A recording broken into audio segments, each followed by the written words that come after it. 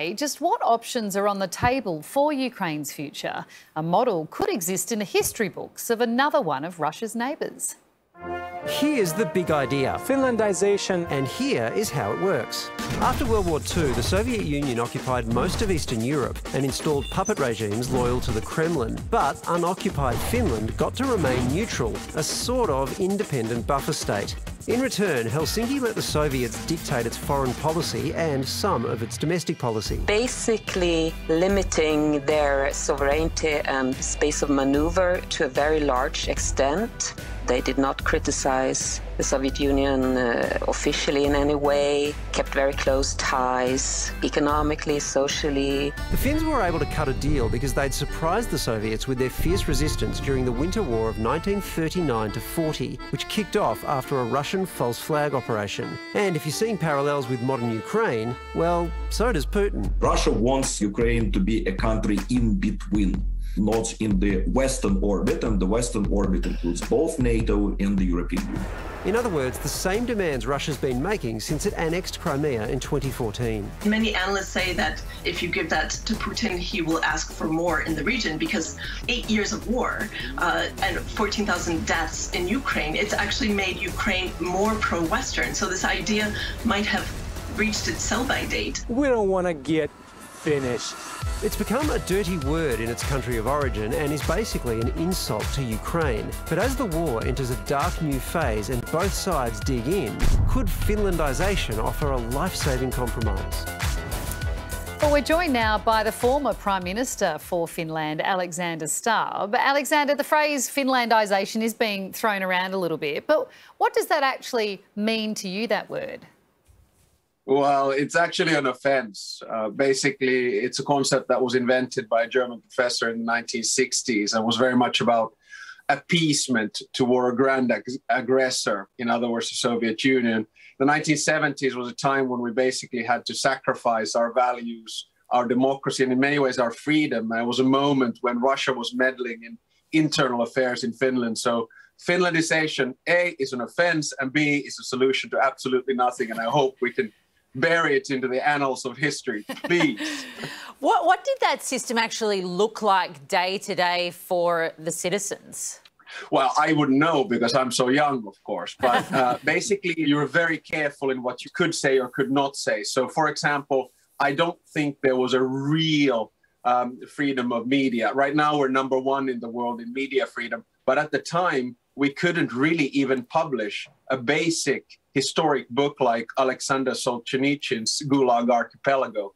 So, you know, it wasn't a good way of life. It was basically impeding, limiting your sovereignty and freedom. So that's why we don't like that period at all. Okay, we survived the Cold War as a democracy, but nevertheless, it wasn't nice.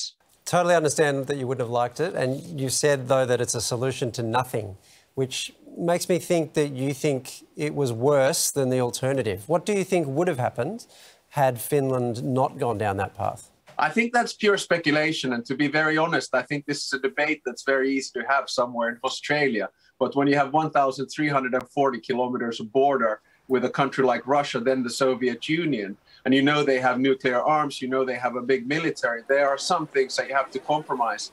Alexander, Russia has also threatened Finland and Sweden with consequences if they join NATO.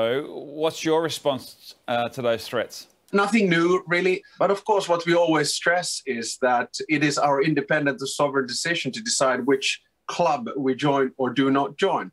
And I do immediately add that Finland, of course, is a full member of the European Union and has euro as its currency. On top of that, it has a deep partnership with NATO and is completely NATO compatible when it comes to military. We are actually more NATO compatible than most NATO member states. So, for instance, we have over 60 F-18 fighter jets, and we just ordered another 64 F-35s. So in that sense, you know, the only thing that we do not have from NATO is Article 5 and the security guarantee.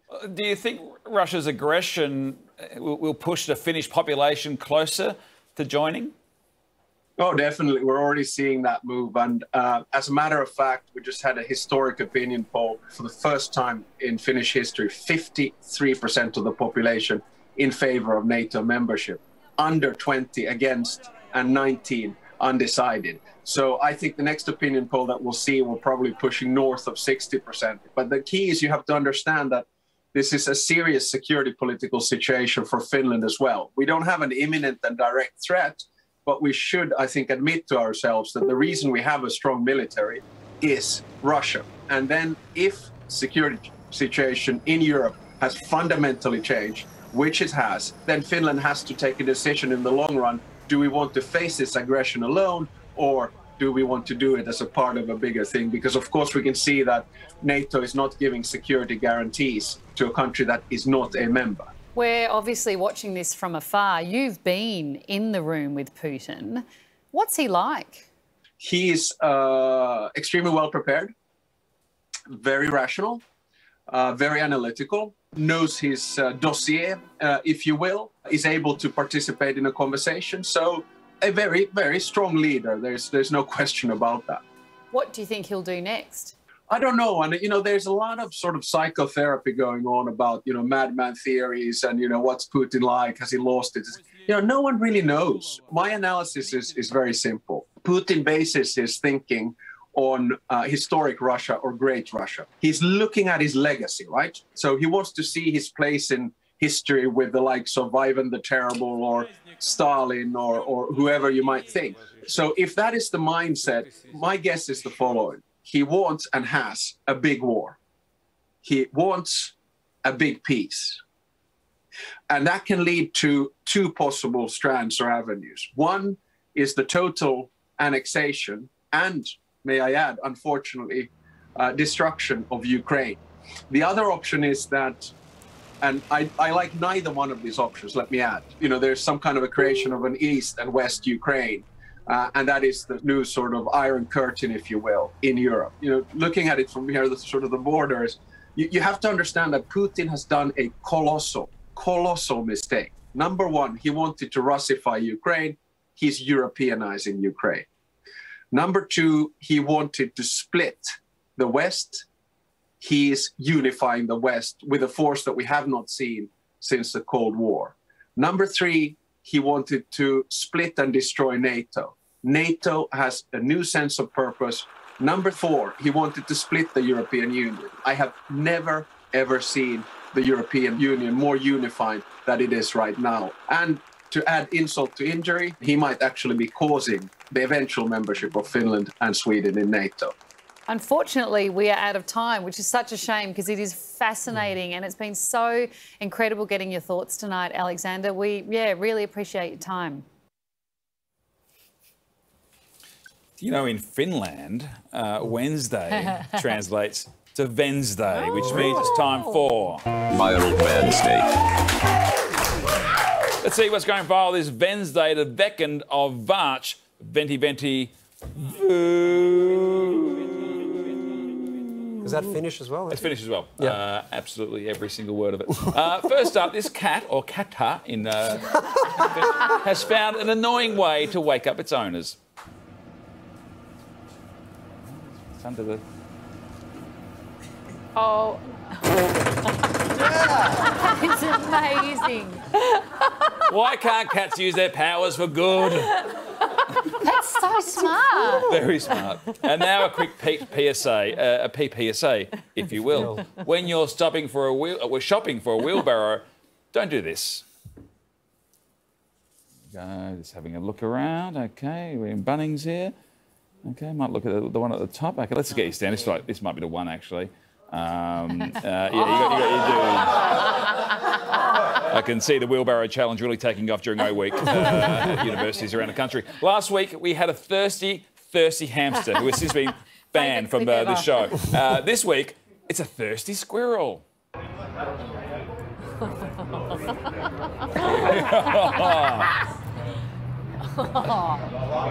I know, it's gobbling it down. And in fairness, they were doing free refills. That's understand. And finally, let's bring it home with a show-stopping musical number from a dad just trying to impress his little girl.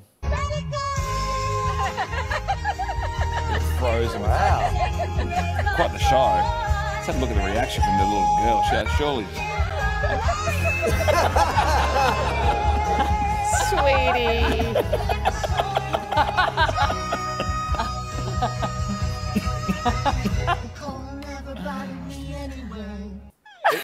It's so cute. He also does a wonderful version of The Lion King using Lynx Africa. It is amazing. You really need to see it. And that was... My Old Man's Day. Time for a break.